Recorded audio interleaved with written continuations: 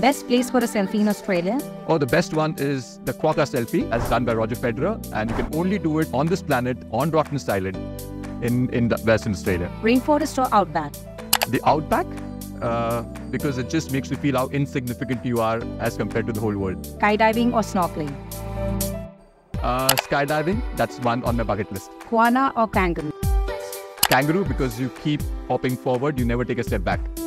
A must-try accommodation experience? The one that I would really want to do is the sleep reef experience, where you sleep on one of the pontoons of the Great Barrier Reef under a canopy of stars. Any hilarious misconception you have heard about Australia? Well, I once heard that there are a lot of deadly snakes in Australia and a lot of people die because of, snake bites, but nothing that I've ever encountered or even heard that there's even been a single death because of that.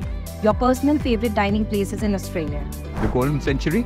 You have Golden Century in Sydney, which is now called the XO by Pippi's.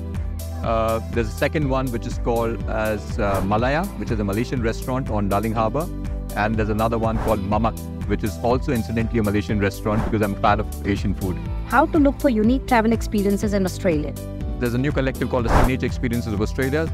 It depends on your passion point, whether you love lodges, whether you love wine, whether you're into culture, Aboriginal experiences, or fishing expeditions, or golf courses for that matter. I guess you can pick whatever suits your passion point. A destination or an experience which deserves to be on the travel list? Okay.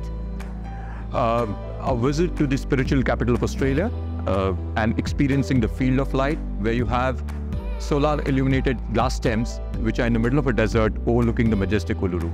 Your next Aussie bucket list experience? I think that's on my list. It's an event called as the Staircase to the Moon.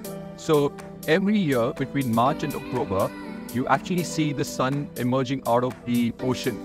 And you have at least 2 to 3 days every month that you could participate in this experience. So Staircase to the Moon in Broome is the next one on my bucket list. One Aussie slang you live by? No wukas, which means no worries, because Australians are extremely carefree, down to earth, and it'll happen someday. They're quite positive about life, so no wukas and no worries.